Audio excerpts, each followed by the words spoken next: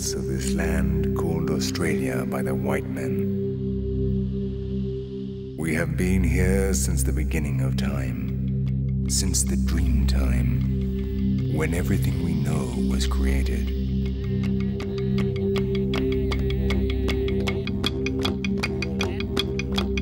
My people know how to sing each and every place of this sacred country, while we contemplate Ji, the sun god.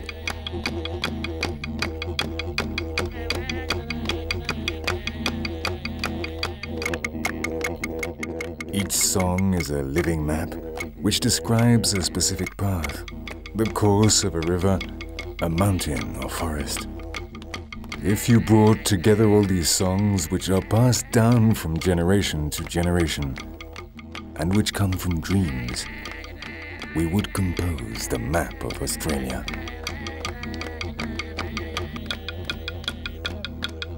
At twilight, the humming of the didgeridoo, our religious instrument, reminds us who we are and what we are doing here.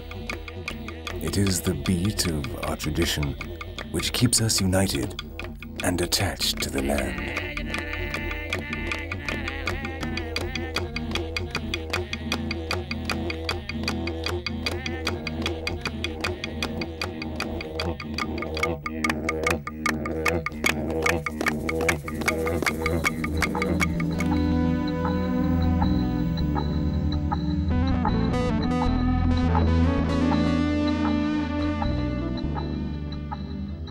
I am old Yaka Garimala, an Australian aborigine, as foreigners call us, and I'm going to tell you what our world is like.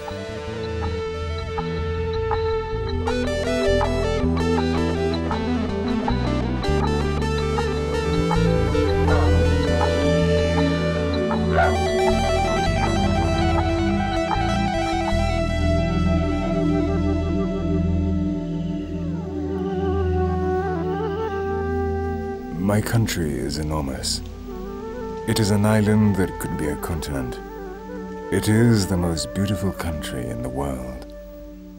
We have deserts, jungles, savanna, plateaus and mountains with deep canyons carved by furious torrents. The sea is all around. Along our coast there are bays and inlets and sacred cliffs like this one of Beakerton Island. This is where I live.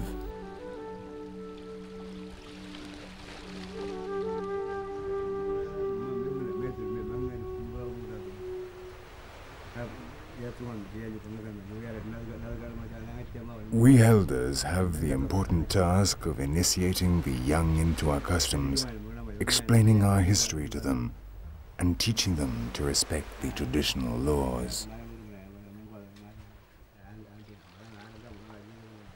Our people, our culture, are the oldest in the world. We were already here thousands of years ago. We were around at the same time as what the white men called Homo sapiens. In these caves and caverns, we can feel the influence of the spirits of our ancestors. If you sleep here, you can see them in your dreams and receive their messages. They come and fill you with their strength, and when you wake, you feel very good. These are sacred places for us. In the past, people lived in caves and natural shelters like these. Across all our territory, you can find paintings made by our forefathers and which speak of the dream time, the creation, and how they lived 50,000 years ago.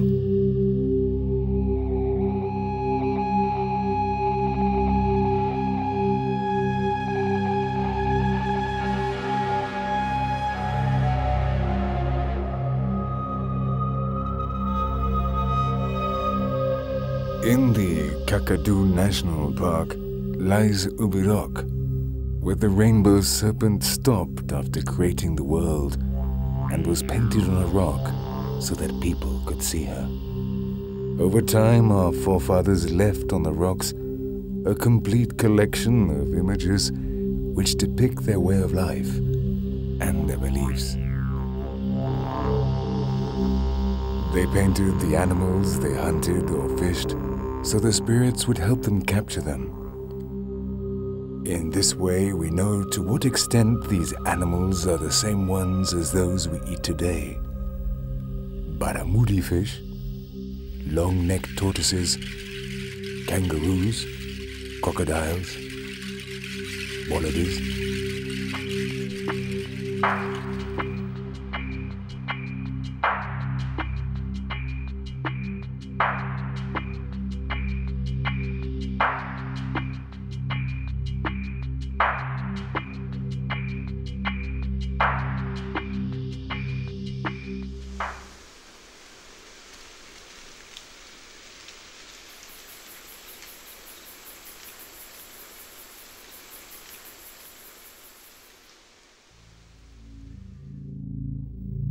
We know that they knew what many of the animals they drew were like inside, their skeletons and some of their entrails.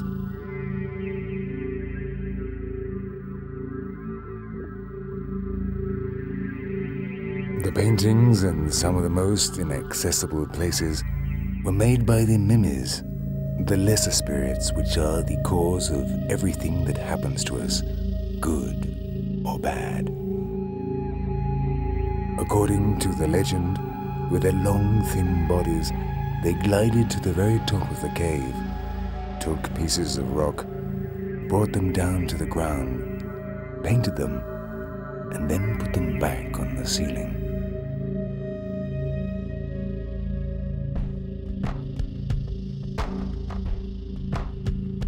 On these ancient rocks, they also drew figures of the men of that time, warriors and hunters who used these same spears and harpoons as we do now.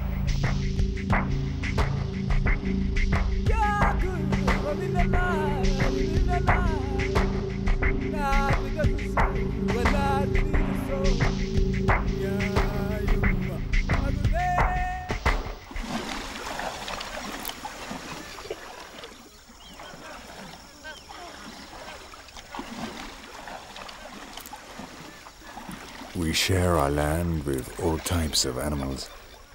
Some of them as dangerous as the sea crocodile, a sacred animal for us, even though it is capable of devouring a man in an instant.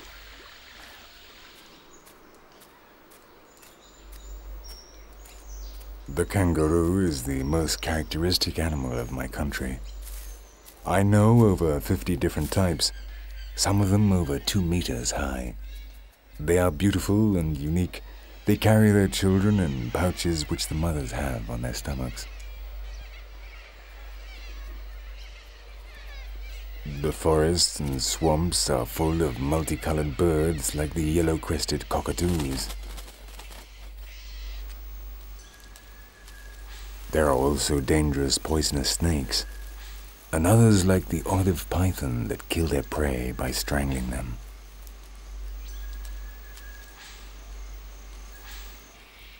We have always respected all the beings of creation. Each tribe, each person, has one or more animals which are their totems, because they are in their dreams, and they can't hunt them or eat them.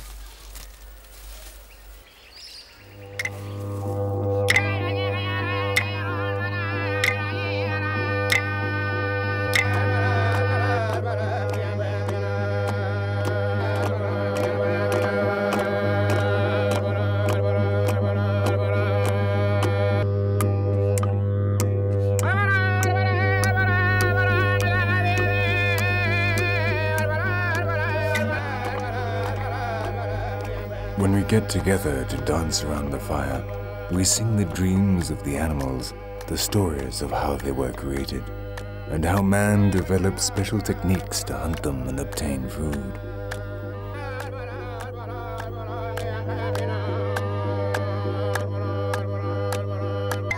Those that dance and sing paint their faces and bodies with kaolin to look like the spirits which, according to our beliefs, are of a gray color.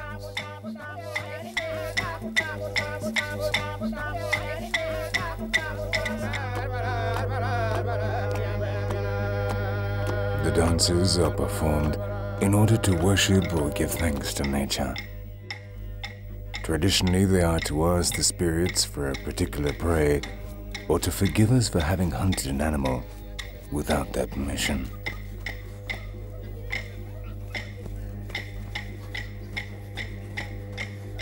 The atmosphere is almost always festive. The participants cheer the steps of those dancing in the center, and there is a kind of competition among them.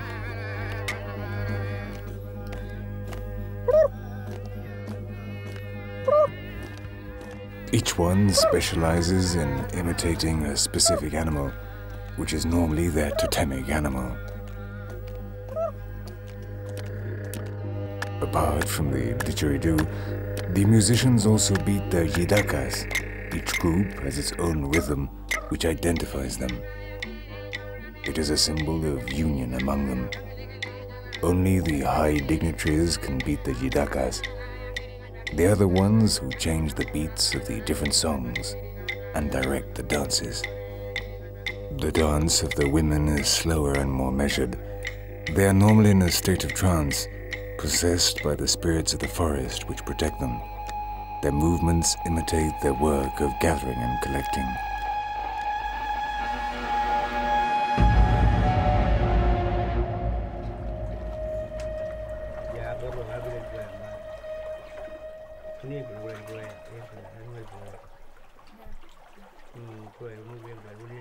Do you like our dances? Do you like our music and our songs? The sound of the didgeridoo frightens me.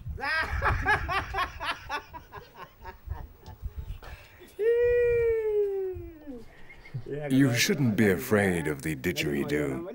It's a sacred instrument. With its sound, the great god Baime created the stars in the dreamtime. The men who know how to play it are very important in our culture.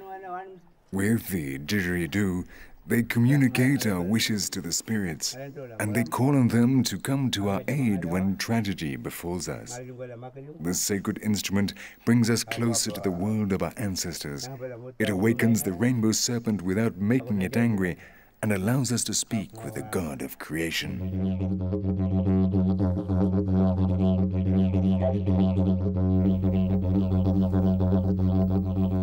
It is difficult to play because you have to blow constantly using the technique of circular breathing.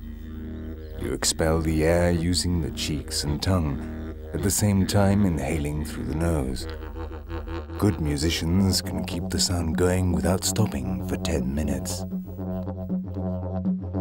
Yaka, how do you make a didgeridoo? The didgeridoo is not made by man like other musical instruments. We simply look for them, clean them, and decorate them. The didgeridoos are made by the ants.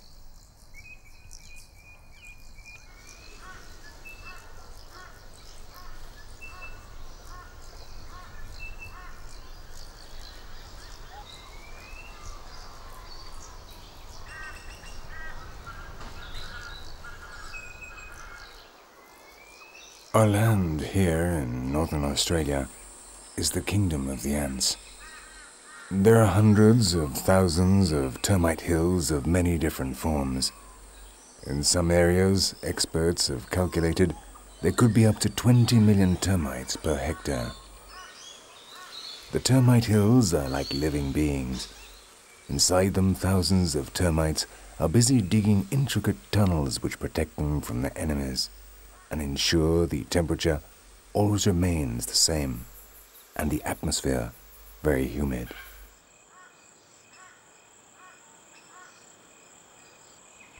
They build their termite hills from soil and clay mixed with their own saliva and excrement.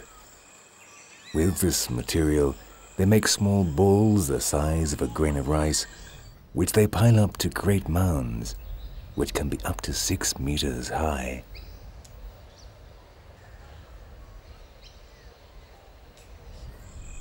The termites also invade the trees, especially the eucalyptuses. They hollow them out from the inside, but never kill them.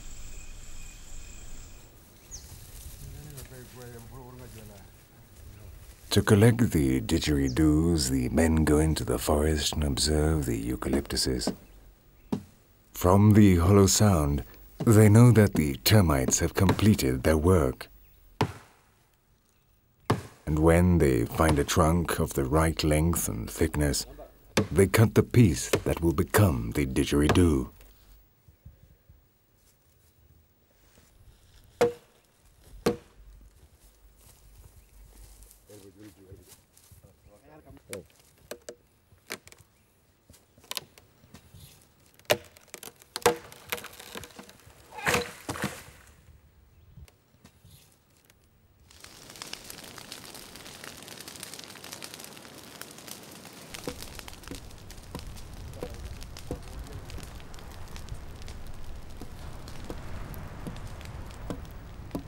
Then, in a comfortable place to work, they prepare the hollow trunk.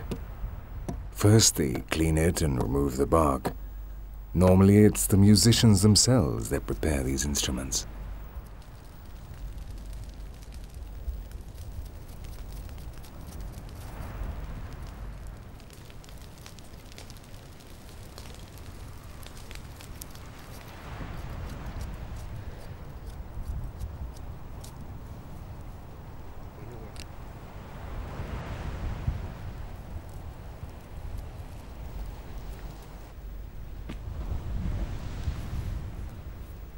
With a metal bar which has been heated in the fire, they burn the pieces of wood and excrement that the termites have left and empty it. And the didgeridoo is ready. Later, each musician will get an artist to decorate it with designs that are normally related to the Dreamtime or totemic animals.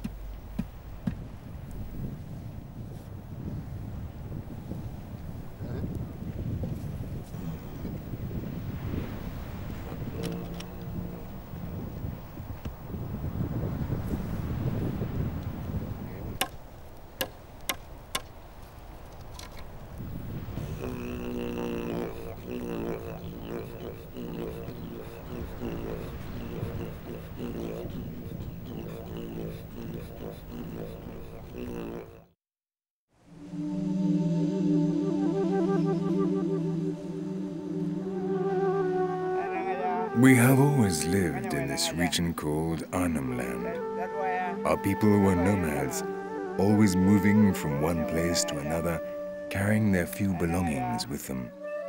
That is why we know the forest so well. In the forest, we know how to get everything we need.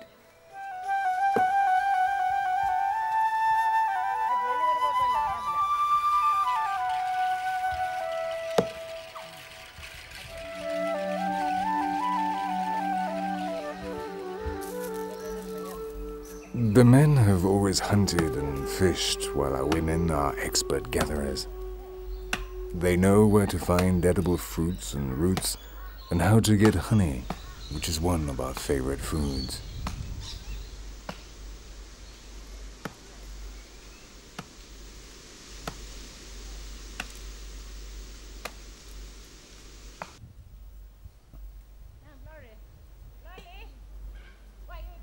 When a special celebration is coming up, the women go into the forest in search of the prized nectar. Here the termites again play an important role. In the high branches of the trees, the bees take advantage of the holes made by the termites to construct their honeycombs.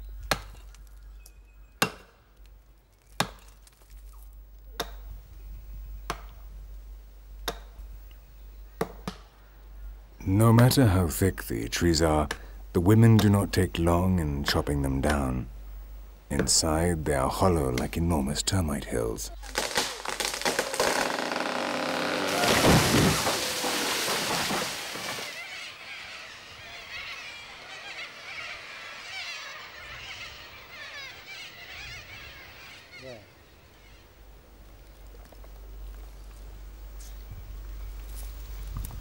Once they have chopped it down, and depending on how wet the clay inside the base of the trunk is, they will know in which part of the tree they will find the honey.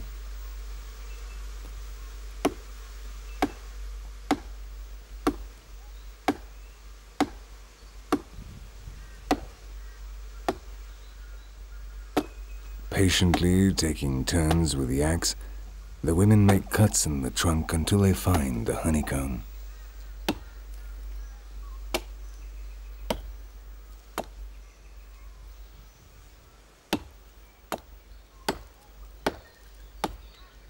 The bees go mad, flying angrily around the women who are destroying their home.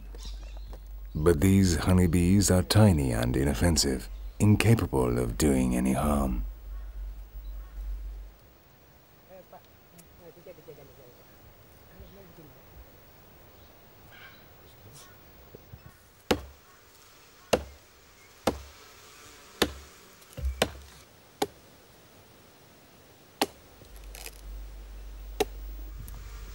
The honey is inside capsules of wax, which means large pieces can be collected without spilling it. Later, they clean it and separate it from the wax.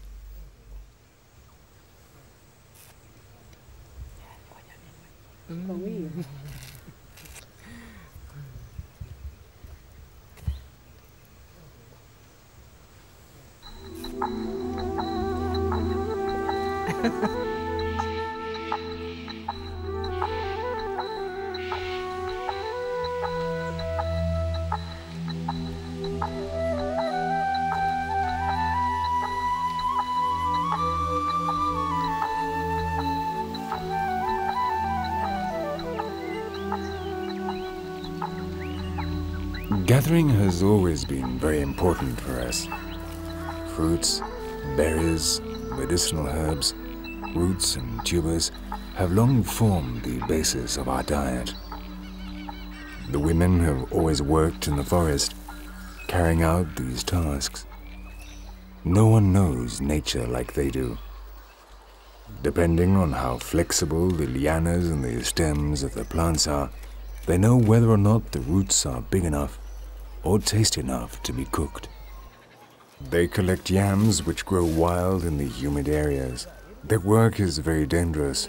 They disturb the vegetation, and you have to be careful how you treat nature, because before long she will get angry and attack you in one way or another. They often come across the king brown, one of the most poisonous snakes in the world. Its bite is always fatal.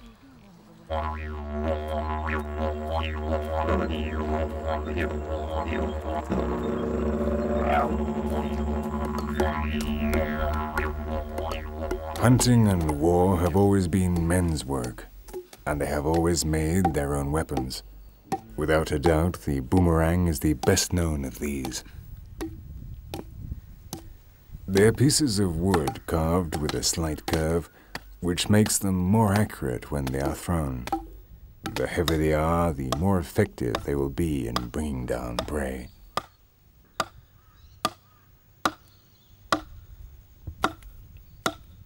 Our most expert hunters are capable of hitting an animal from over 160 meters.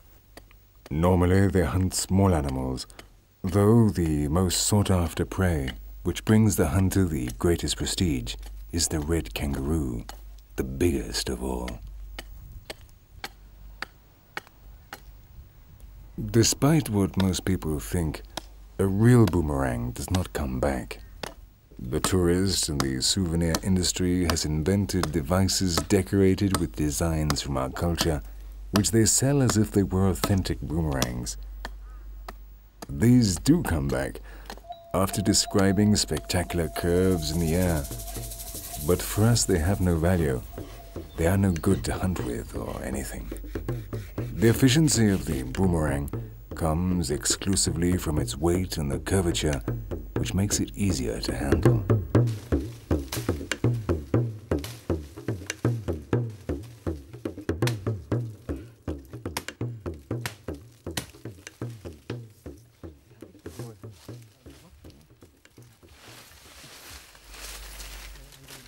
But the boomerang is not our only weapon. In the jungle, we cut flexible rods of bougainvillea with which we make spears and harpoons for fishing. In fact, the spear is our best weapon. We used them in our fight against the white men who invaded our country and drove us off the land that belonged to us.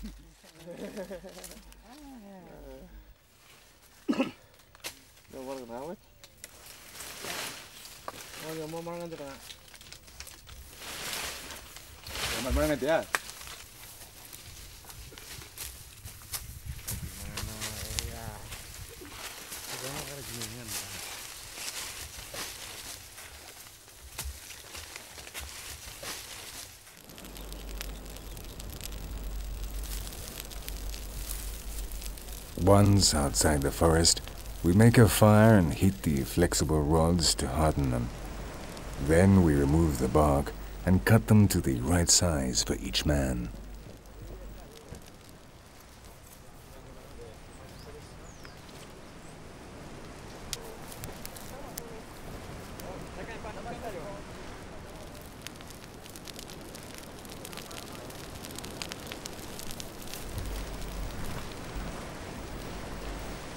We have had to defend our country since the white man set foot in it. According to them, our land was called Terra Australis Incognita until in 1605 the first European arrived, the Spaniard Fernández de Quiros, who called it Australia del Espíritu Santo. Then, 170 years later, the pirate James Cook renamed it New South Wales and raised the English flag. The English used this island to send us their prisoners.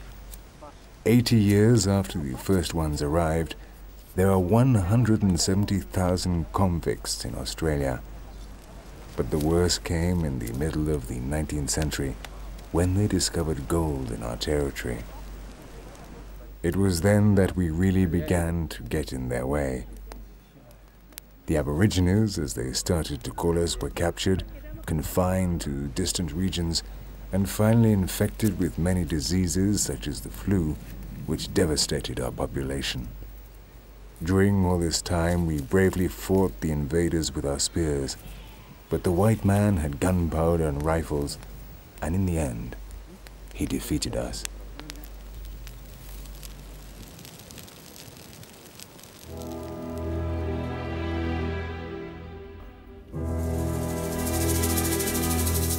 Today, our spears claim other victims. When the tide goes out, we fish for the dangerous stingrays that hide in the sand, ready to plunge their enormous stings into anyone who dares disturb them.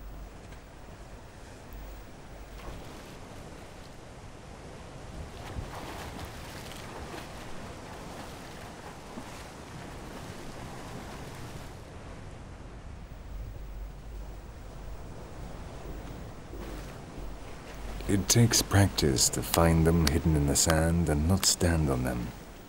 Their stings are very painful, but our fishermen are almost never caught by surprise. They launch their harpoons into them from a distance. When they have caught them, they hold the tail with their mouth and pull out the poisonous sting.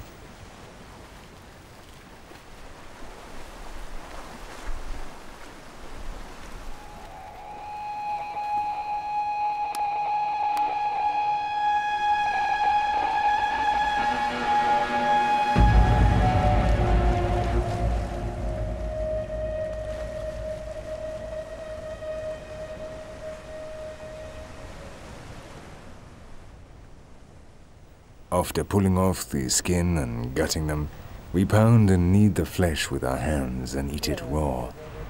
It's a real delicacy.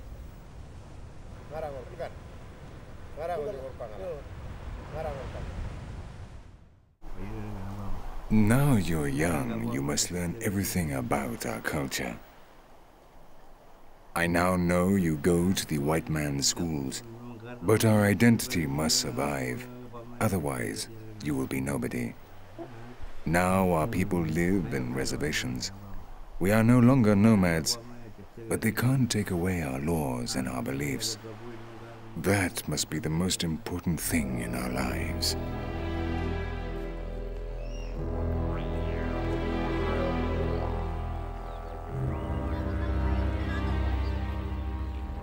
In 1931, Arnhem Land in northern Australia was declared an Aborigine reservation, and in the 1967 Constitution, we aborigines were given equal rights with the white men.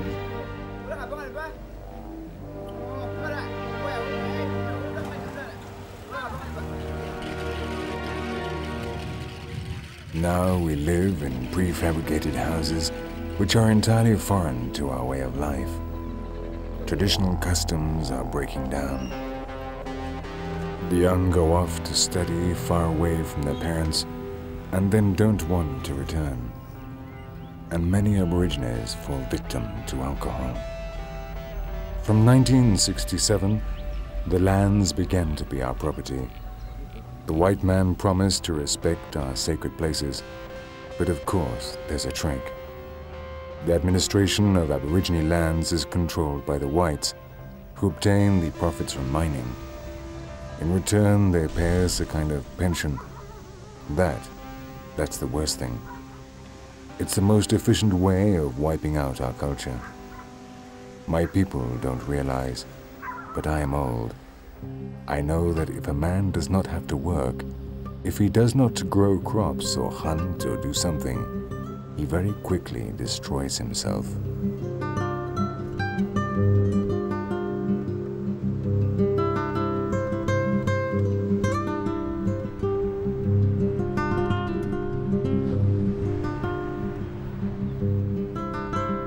Our coasts are full of animals which traditionally provided us with food. One thing we find particularly exquisite is turtle eggs.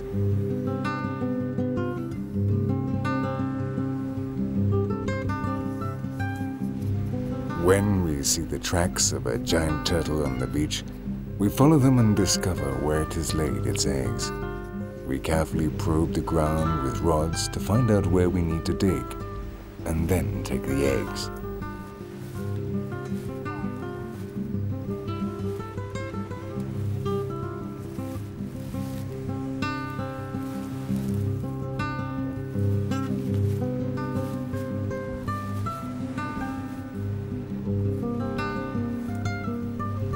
A giant tortoise can lay hundreds of eggs. We never take them all. We always leave half of them so they will hatch, and there'll be more eggs in the future.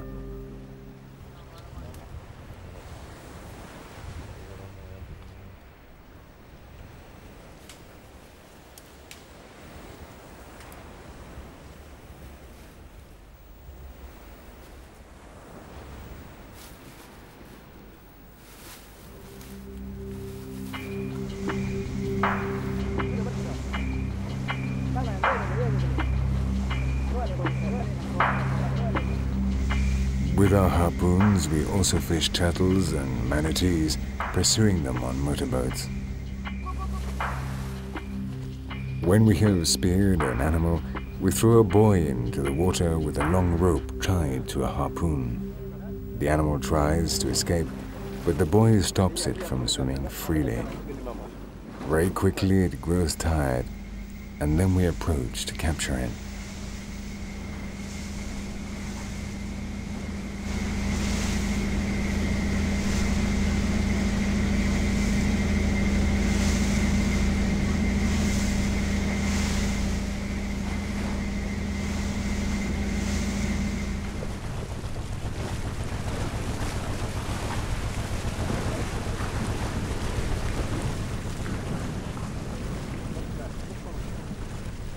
Retrieving the animal requires patience. You mustn't try to go too fast. You have to pull in the ropes little by little so the prey does not escape. If the animal is very heavy, like the turtles, we usually secure it with another harpoon before dragging it into the boat.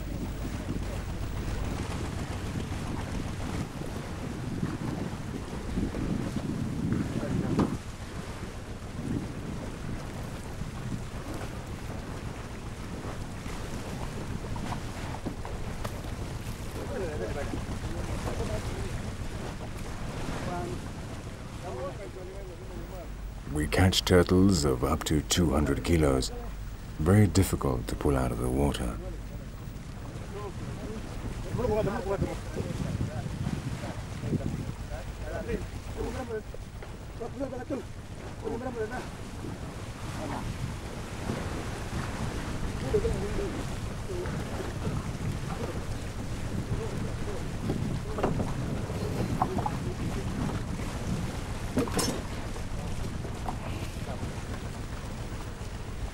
Whenever they catch a giant turtle, the fishermen arrange a feast right there on the beach to which all their relatives are invited.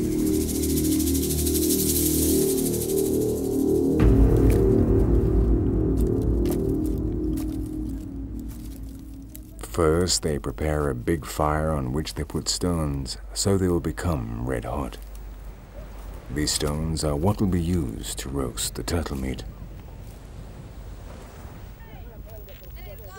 After cutting off its head, they begin to take out the entrails and the enormous intestine. This work is normally done by the oldest one in the group. With his experience, he knows by touch which parts should be removed and which left.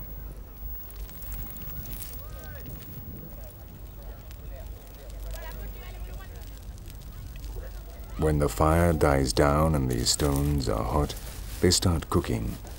They stand the shell vertically on the ground, hold it in place with sand, and start to fill it with the hot stones, with the carefully cleaned entrails and intestine, and with aromatic herbs.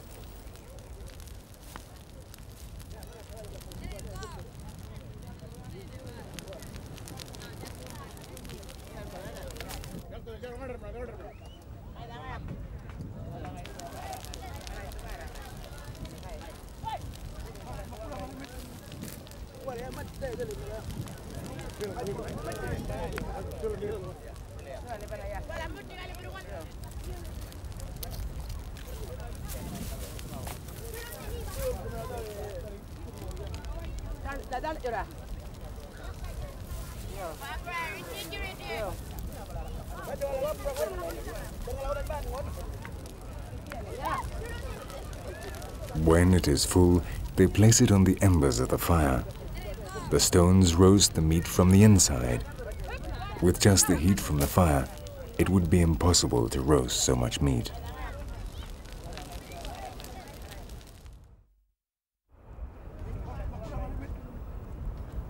Half an hour later, the banquet is ready to be carved up.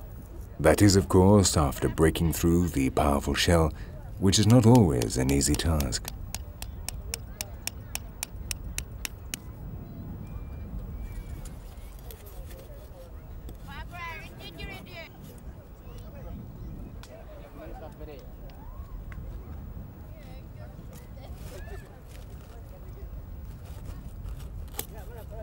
Pieces are cut off and selected to be shared out.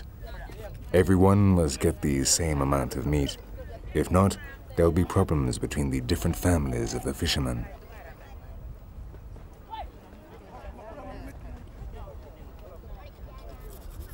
Normally, they choose a man who everyone trusts to share the meat out fairly, but no one will eat anything except the little bits of meat that have stuck to the shell, until it has all been shared out.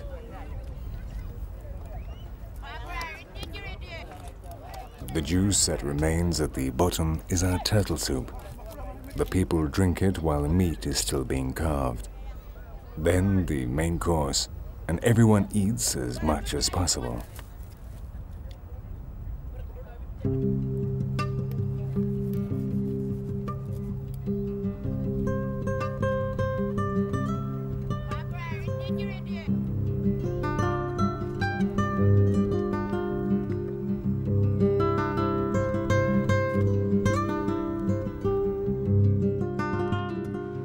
My people have always felt the need to express themselves through painting, now and since the beginning of time.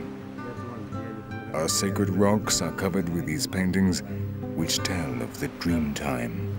There we can see representations of the Creator God by Ime in all his forms, and what the world of our ancestors was like thousands of years ago.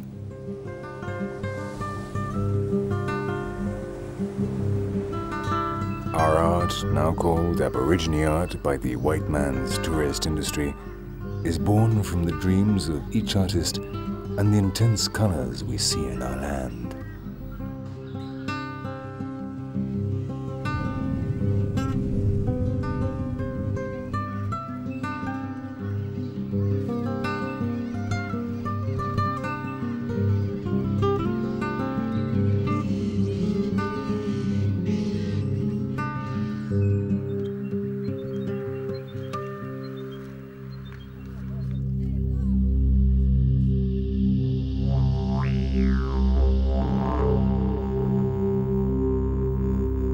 Each painter tries to express in his work certain dreams which belong to him or to his moiety or mystic society.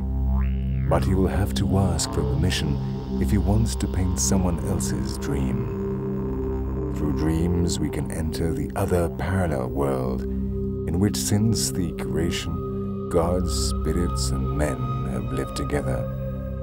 The actions carried out in that world are what change and order the world of the living. That is why every painting contains an internal message which can only be seen by those who have the wisdom to understand it. Today, commercial paints like watercolors and oils are used on frames and canvases, though some people continue to produce work with natural pigments on tree bark.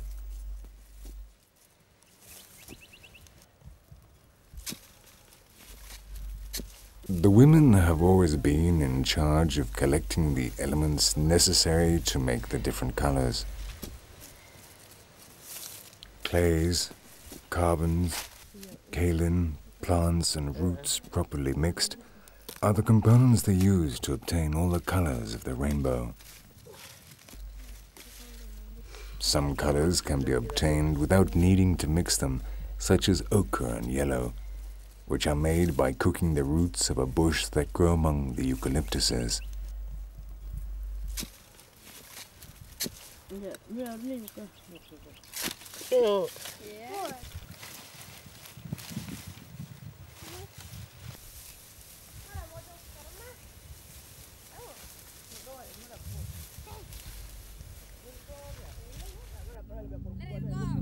In body painting and ritual decoration, the same ideas are expressed as those of the pictures.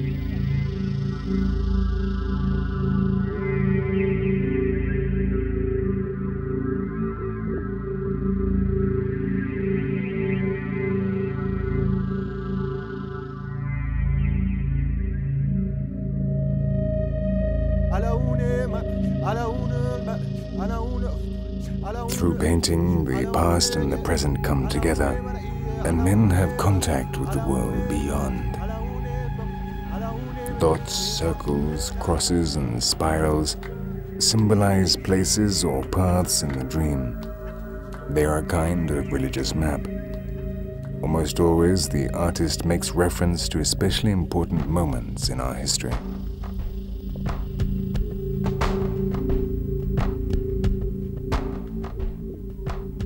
They also depict fantasies related to fabulous beings. But the being itself is not painted, but rather the image this being transmits to the artist across time and movement.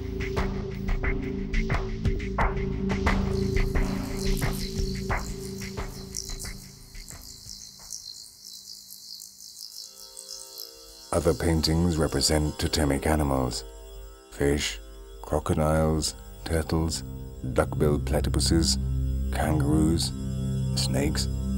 These paintings are inspired by the drawings our ancestors left on these sacred rocks.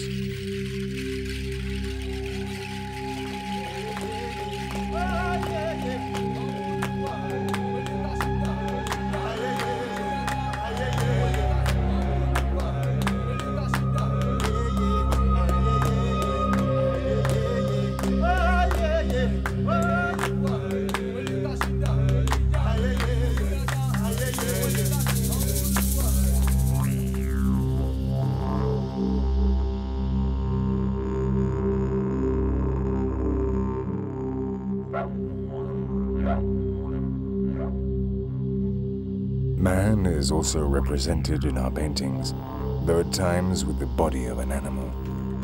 They are the men who at the beginning of time lived with the spirits and the gods of creation.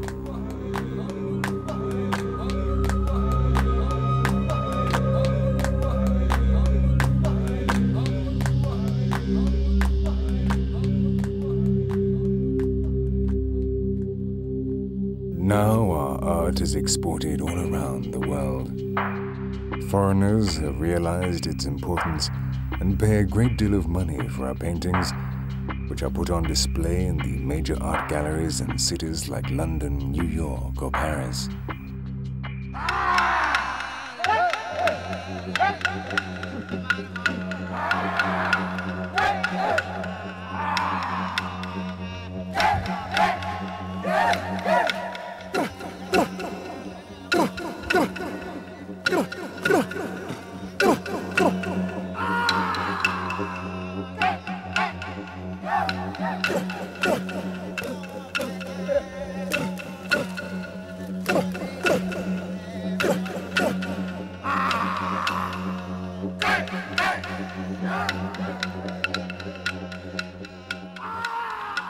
Near the city of Darwin, my people call to the spirit of the king of the crocodiles with piercing cries. It is a dance of invocation.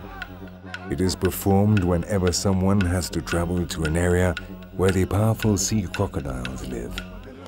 They ask for its permission and protection, but the great spirit is always asleep, and so they have to cry out to wake him, so that he knows that people have gathered together to dance in his honor.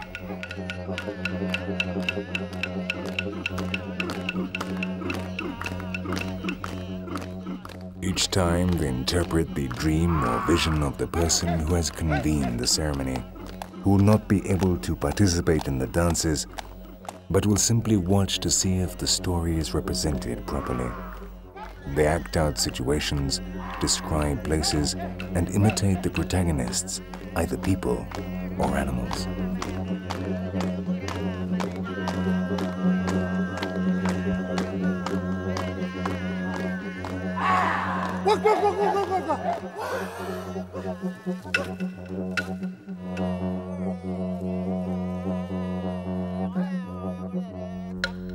One of the dreams that is often represented is that of the two wives of the supreme god Bayame. One day, the god asked his wives to accompany him to a pool. When they were there, Bayame told them to wait while he went off to look for honey. Before leaving, he warned that they could drink water, but not bathe in the pool. But it was very hot and the women decided to ignore their husband's orders. So they went into the water. Suddenly, the threatening figure of two enormous crocodiles emerged, the guardians of the pool. They attacked them and ate them. As they knew they were the wives of the great god, they decided to flee. They swam as fast as they could, dragging behind them the waters of the river. When Bayame returned and saw the river without water, he knew that something had happened. He went down into the riverbed and chased after the crocodiles. When he found them, he killed them with a boomerang. Then he cut open their stomachs and pulled out his wives. He laid them on the ground and covered them with ants. With the tickling of the ants, the two women came back to life.